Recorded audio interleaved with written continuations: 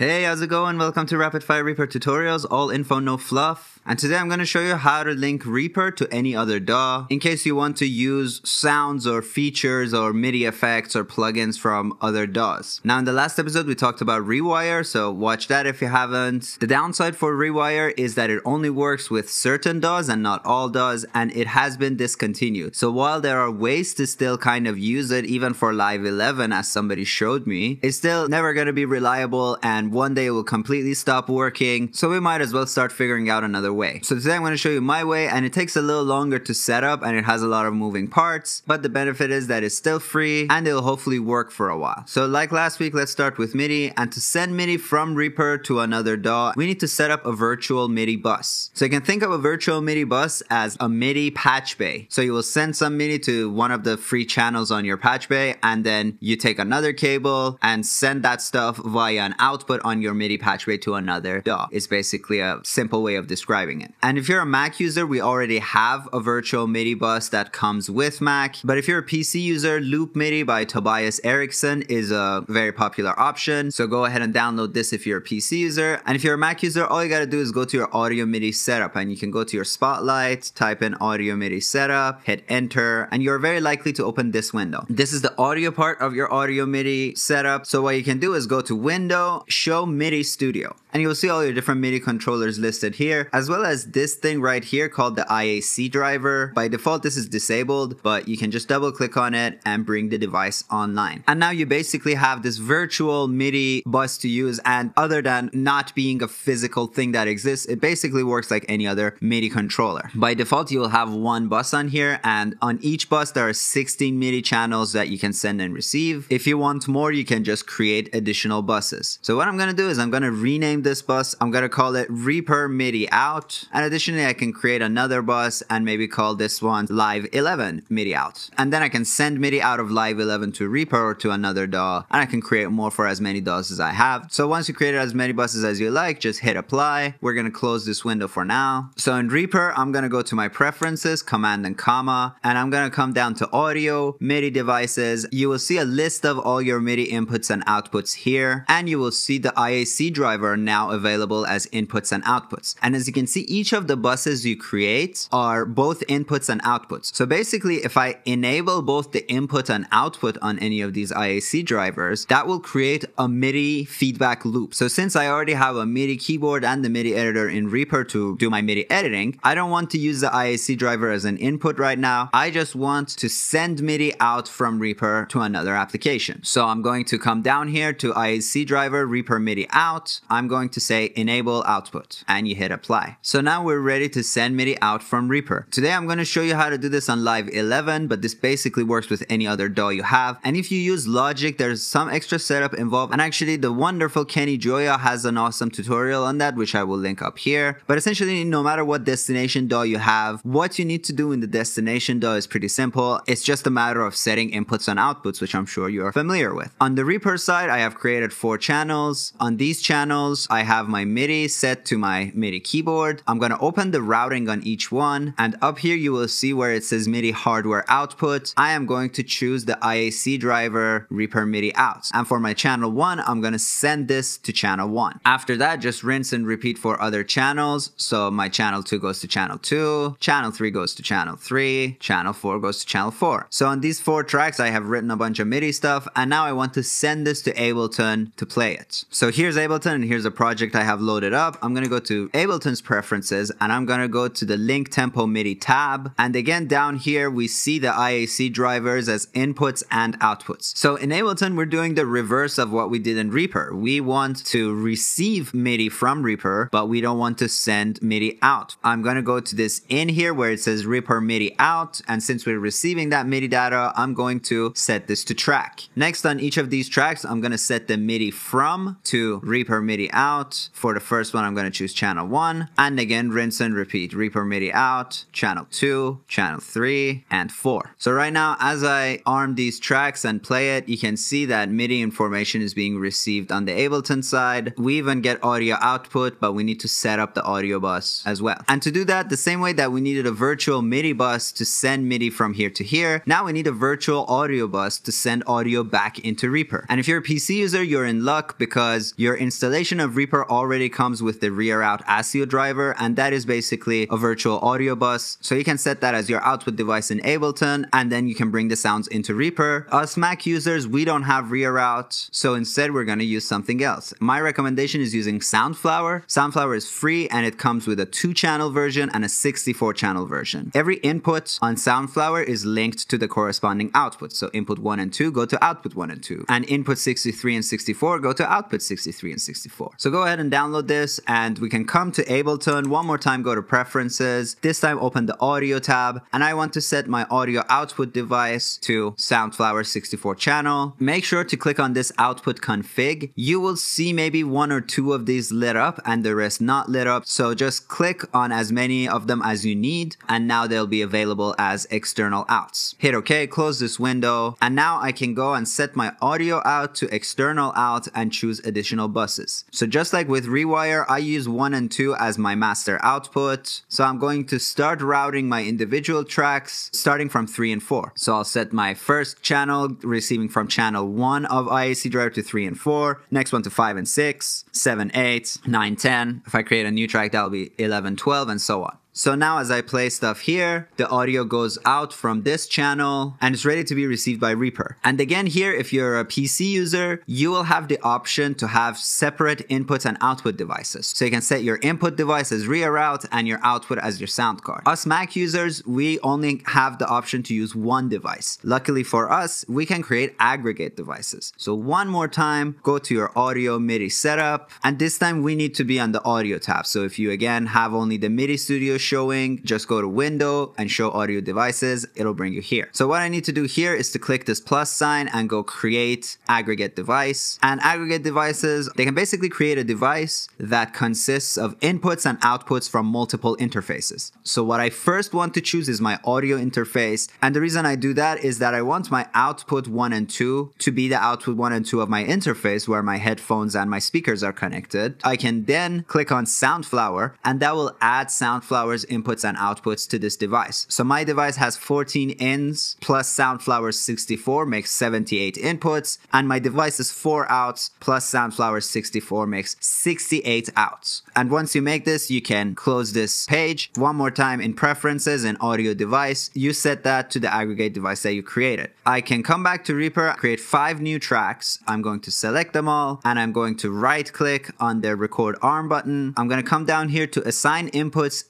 Sequentially, and I'm going to go to Stereo, 5 stereo pairs. It will set the first channel to 1 and 2, next channel to 3 and 4, all the way up to 9 and 10. So I hit it, and as you can see on these tracks, this is input 1 and 2, 3, 4, 5, 6, 7, 8, 9, 10. I'm also going to set their monitoring on because Soundflower is just a virtual bus. It's not connected to any speaker, so we still need to hear them out of output 1 and 2, which is my interface. And now I can name these. So my first one is Ableton Master, Drum Kit number 1. Next one is Drum Kit number 2, Bass Synth. I can give these a festive color like this. And now if I select all these tracks and record arm them, I can come and play my MIDI keyboard and I'll hear sounds out of Reaper. And I'm gonna hit it. This is what I believe the kids call a sick beat, bro.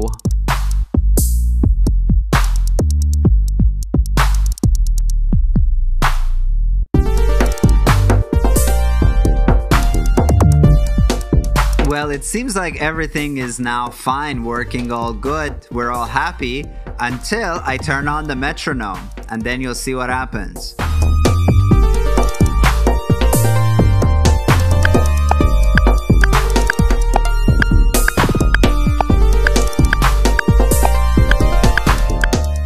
Yeah, so as you saw, when I turned on the metronome, we saw that the audio we're recording is not actually to sync with Reaper's internal tempo. And if I zoom in on my tracks, you see the problem right away. This MIDI event hit right here, and it was not recorded until this bit. And this is a 41 millisecond delay that we're experiencing right now. So, I mean, the quick and dirty way to fix that is just to grab all 4 tracks and just hold shift and bring them back and put them on grid.